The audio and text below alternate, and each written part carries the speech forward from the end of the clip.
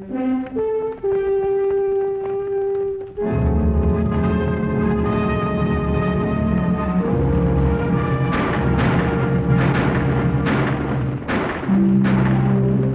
in the Southwest desperados rode, death rode with them. Death was also with epidemics of disease that surged the area.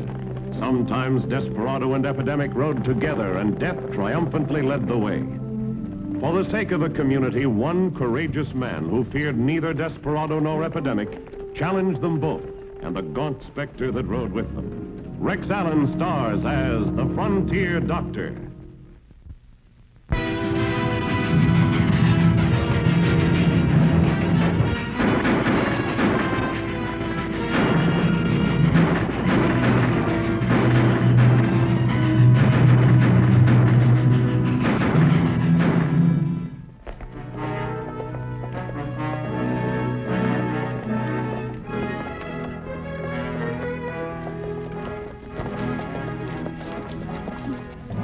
This the road to Rising Springs? I want the sheriff in a hurry. Yeah, this is the road. What's the trouble? Huh! Hey, wait a minute. I want to talk to you. From the looks of him, the stranger had disturbing news to tell Sheriff Quinn. The road he'd come along led directly from the Stebbins. If he'd stopped there, I had some mighty disturbing news to tell him. There you are. There you are, John. Henry?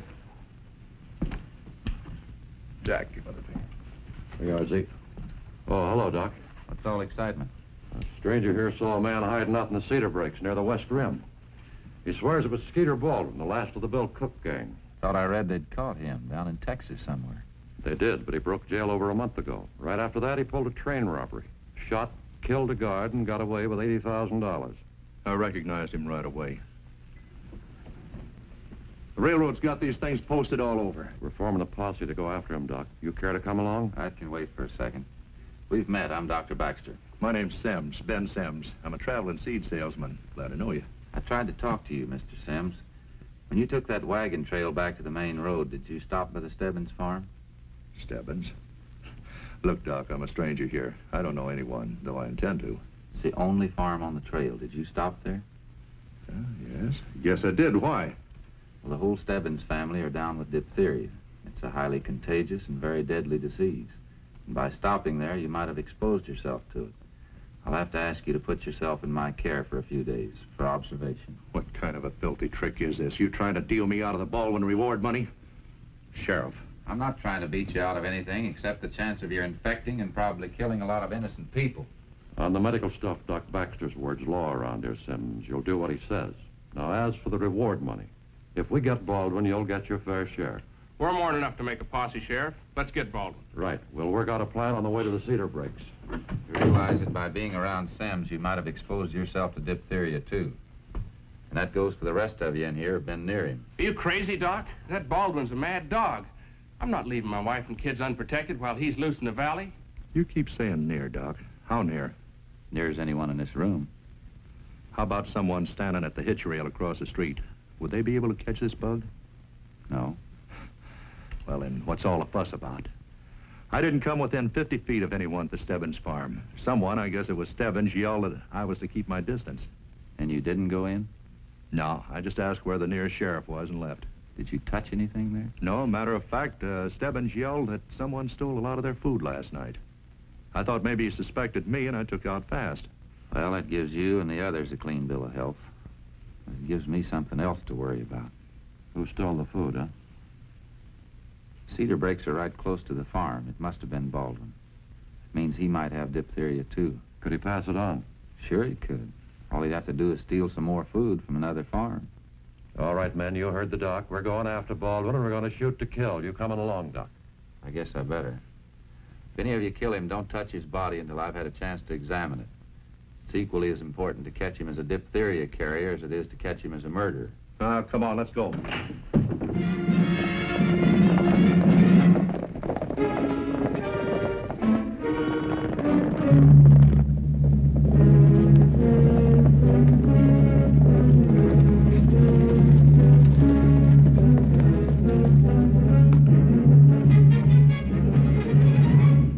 Somewhere in that canyon. There's only way out through the East Pass.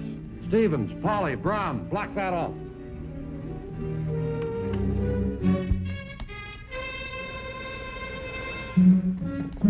Fan out. We'll drive them toward the river.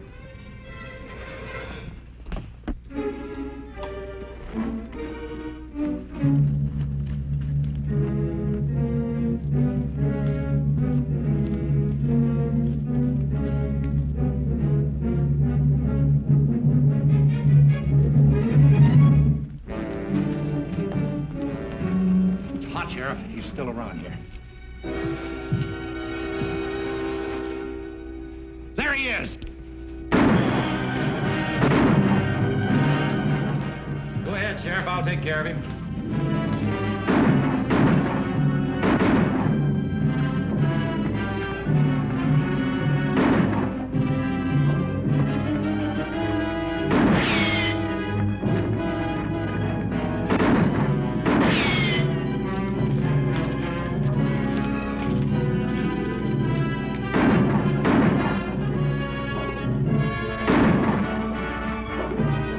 Taking care of the wounded and was surprised when the widow Randall came along. Mrs. Randall, what in the world are you doing out here? I heard in town they'd cornered Skeeter Baldwin. Is he still alive? From the sound of all the shooting, I'd say he's still very much alive. However, I think it's just a matter of time before they get him. Oh, no. What'd you say? Nothing, but these men are already hurt, and there'll be more. Don't worry about it, Miss Randall. I don't think the sheriff will let the men take any unnecessary chances. Look, this isn't the safest place in the world. Why don't you go on back home and wait till it's all over? I'm going to stay here, Doctor, until I know. That is, couldn't I help you take care of the wounded? I'm sure the men would appreciate it.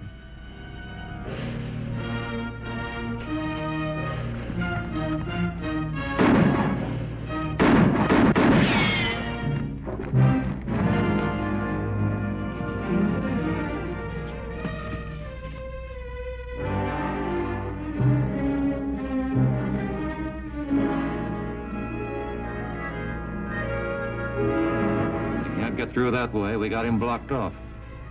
That puts us back to the river, huh? Yeah.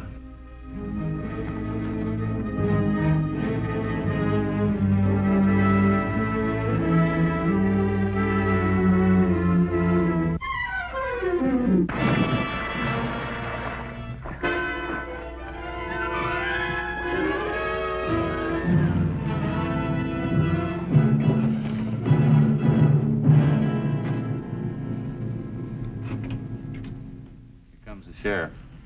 Looks like he's empty-handed. Oh, hello, Mrs. Randall. What are you doing here, anyway? She came out here to see what was going on and stayed around to help me. Did you get the outlaw? I'm afraid he got away. I don't understand it either. He was wounded pretty badly. You shot him? No, we didn't. The express messenger did. When Baldwin pulled the train robbery. Anyway, the messenger said there was a trail of blood leading to a getaway horse. Maybe somebody patched him up. I'd like to go home now, Doctor, if you don't need me anymore. It's all right, Miss Randall. Thanks a lot. I'll take you home, ma'am. And don't be too concerned about Baldwin getting away. We'll get him tomorrow, sure.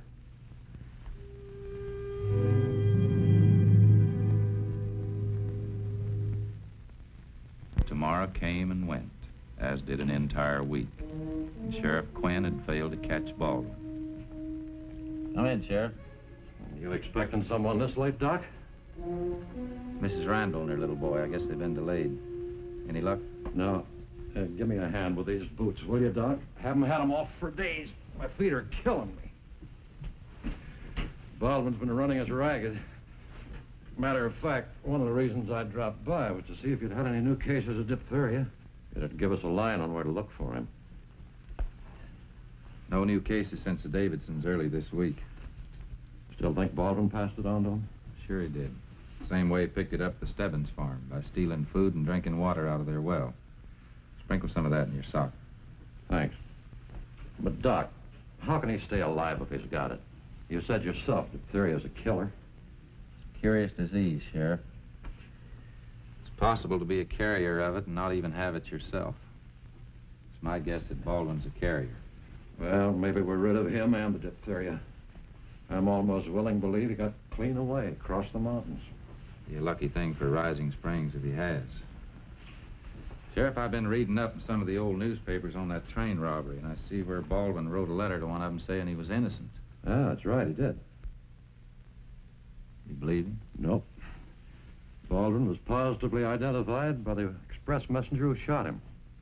Baldwin got $80,000 from the robbery. You remember? Well, some people might hide an outlaw, even a disease carrier, for a piece of that kind of money. A relative might do it for nothing. How's that, Doc? Oh, nothing, Sheriff. Just nothing. Oh. Well, anyway, starting tomorrow, I'm making a thorough search of every home in the valley. Well, that reminds me. You better have that. What for? Protection. Well, Baldwin might come here looking for medical treatment. You know how to handle it? Well, if that wasn't a silly question. I guess I'll be on the way, Doc. Looks like the widow Randall forgot her appointment, huh? I'll wait a little while for her. So long, Doc. Thanks for the foot powder. You're welcome. It was a wild idea connecting Mrs. Randall with the outlaw because of her unusual actions at the gunfight and an appointment she didn't keep. Too wild to trouble the sheriff about it, but it nagged me that night. And the next morning, for my own peace of mind, I drove to the courthouse to check the records. The town was deserted. Evidently, the sheriff had started the house-to-house search early.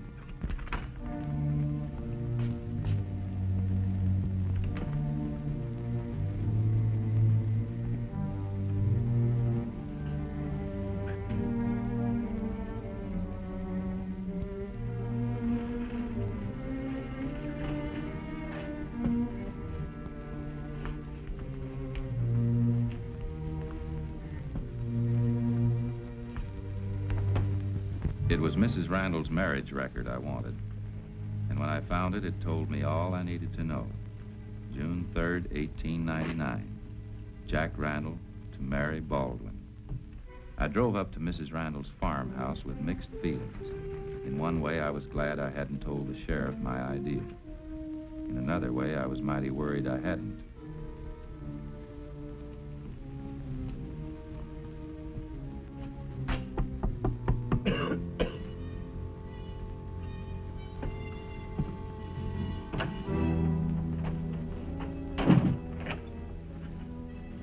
Dr. Baxter.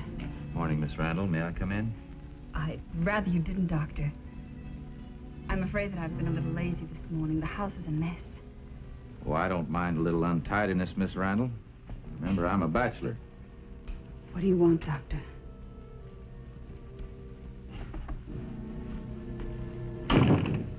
Young Zach missed his appointment yesterday.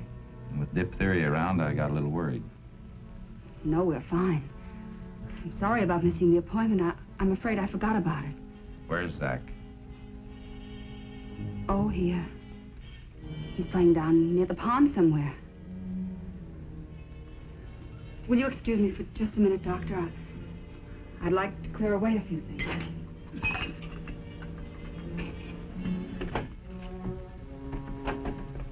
Skeeter, he's suspicious. You've got to get out of here.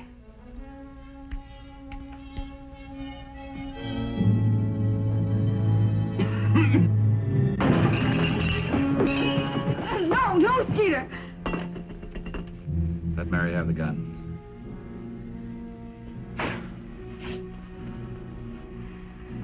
How'd you know I'd be here? I checked back on Mrs. Randall's marriage record. Pretty smart. All right, what are you gonna do? Taking you in. There's only one way you will, and that's dead. That's the way it might be. You got a code to live up to, haven't you, Doc? Save lives. Not take them. I don't want to kill you, Baldwin, but I will. To prevent the disease you're carrying from going any further. What do you mean?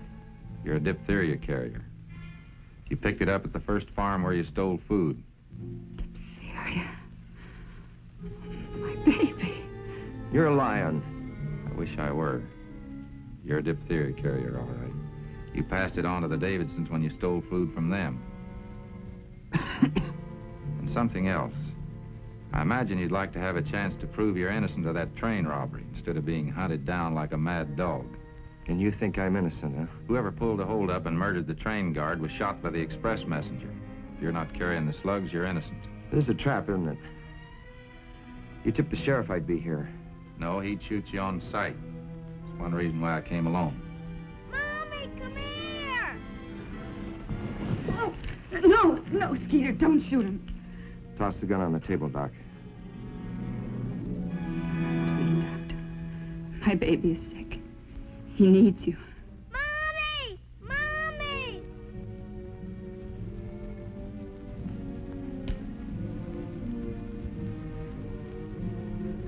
Take care of the kid. Bring my bag.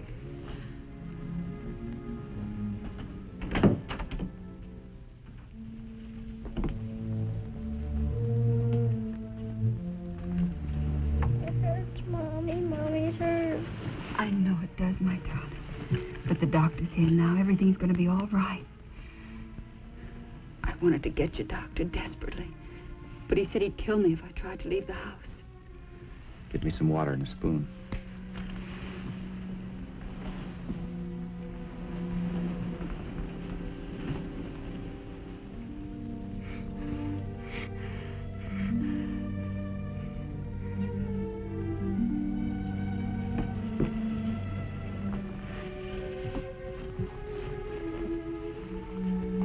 Here, get this out of the way. Here now. You try to swallow this.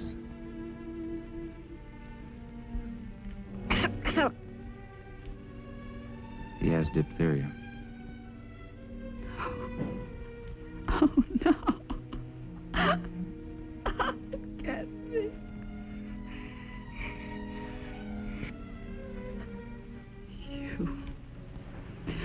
You gave it to him. I need antitoxin. I'll have to go back to my office and get it. You're not leaving here. Fix him up without antitoxin. Without it, there's very little I can do. Well, then do it! He's got to have antitoxin. Without it, there's no hope.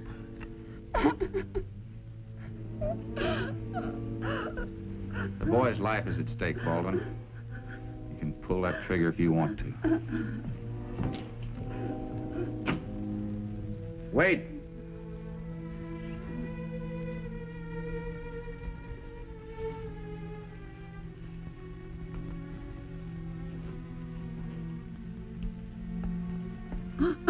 Stay here with the boy, Mary. I'll go. Do everything you can to keep him alive, Doc, till I get back. What do I look for and where? It's in a little bottle in my medicine cabinet. Plainly marked diphtheria antitoxin. And hurry up.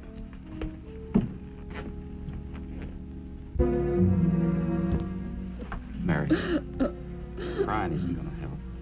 Pull yourself together. How close a relative is he? He's my brother. I haven't seen him for years. But I couldn't turn him away when he asked for sanctuary. He's been bad, Doctor, I know. Robbing and looting with the Bill Crook gang. Breaking out of jail and now this. But he swears he's innocent of the train robbery and killing the guard. And I believe him. For your sake, I hope he is, Mrs. Randall. And that he can prove it.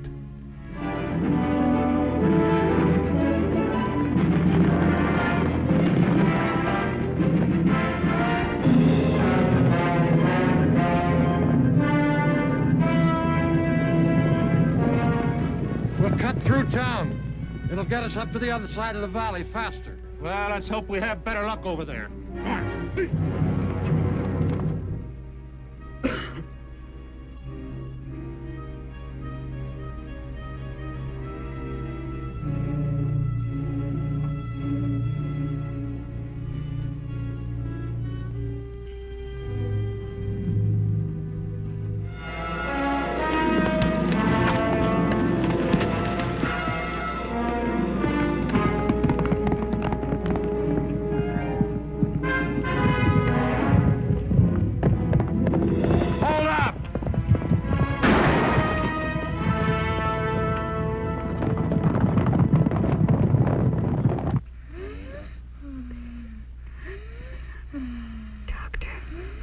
his collar. Yeah, I know. Skeeter doesn't come pretty quick.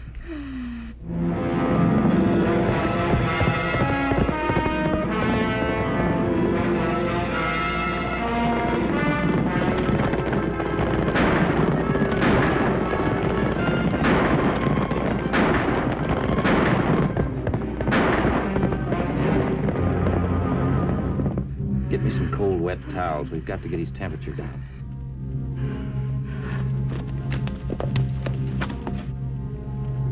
He's here.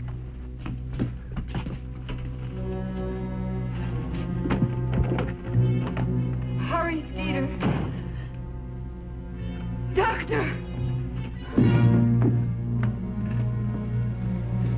See if you can stop the blood.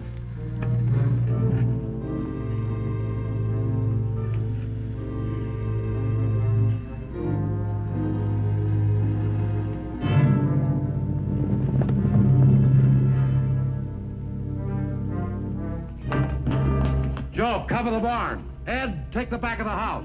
Ross, come with me. No! Hold it there, hold it. What's the meaning of this, Doc? He tried to shoot him. Baldwin. Well, would it matter? You've got some tall explaining to do, Mrs. Randall. I can explain that. Baldwin's her brother. What? Look here. You see any old gunshot wounds on this man? I told you I was innocent. That's pretty conclusive evidence. Hey, Doc, you don't want to patch him up here in the living room, do you? I'd rather get him into my office if I could. All right, give me a hand. Well, what's the matter with you, man? Must be where the doc hit me. I think I'll go back to the hotel and get a couple of days rest. All right, you do that. For a stranger, you've already done more than your share. Just a minute, Sheriff. All you men have been exposed to diphtheria. I'll have to quarantine you to your homes for a few days. Sims, go back to your hotel room and don't leave it. And don't mingle with any of the other guests. All right, Doctor. Give me a hand, Ross. Sure, Sheriff. Watch that shoulder now. Take it easy. Come on, Bob. Easy. On your feet, boy. Okay. Mommy, come here! Somebody's awake and calling you, Mary. Well, you look happy. I am. I just wrote cured to my last diphtheria case. Young Zach Randall. He starts back to school tomorrow. Glad to hear it. I just got the word on Baldwin. How'd he come out? Drew 2 extra years for breaking jail, but the court found him innocent of the train robbery. Sounds like a fair sentence. I was on my way to tell Sims. He's going to be mighty disappointed losing out on that reward money. You want to come along? Yeah, I'd like to see him. I've been wanting to see him, but he's kept his room locked. I couldn't even get in. Doc, you want it over at the hotel, quick. Sims, he's dying. You better come too, Sheriff.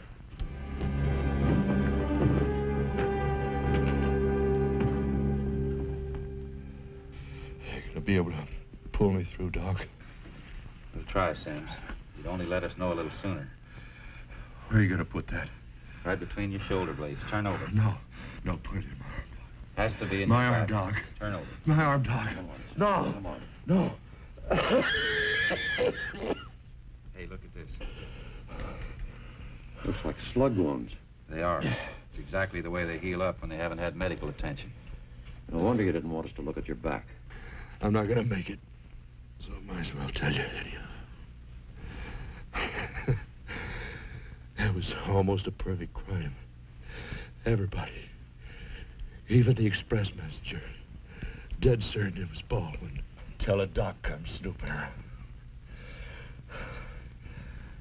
You'll find the money in the saddlebags under the bed, Sheriff. Hi, Doc. You better get over there. Keep an eye on Sims. Sure, Sheriff. No need to go. He didn't make it. Slug wounds finally got him, huh? No, he died from myocarditis. Come again, Doc? Myocarditis, inflammation of the muscular part of the heart wall. It's a fatal complication of diphtheria. Sims had diphtheria? Did he pick it up from Baldwin or Zach? No, he picked it up at the Stebbins farm. Told me just before he died that he lied about being there. Sims hid out in their barn, recuperating from his wounds. He saw Baldwin sneak in there one night to get some water from the well.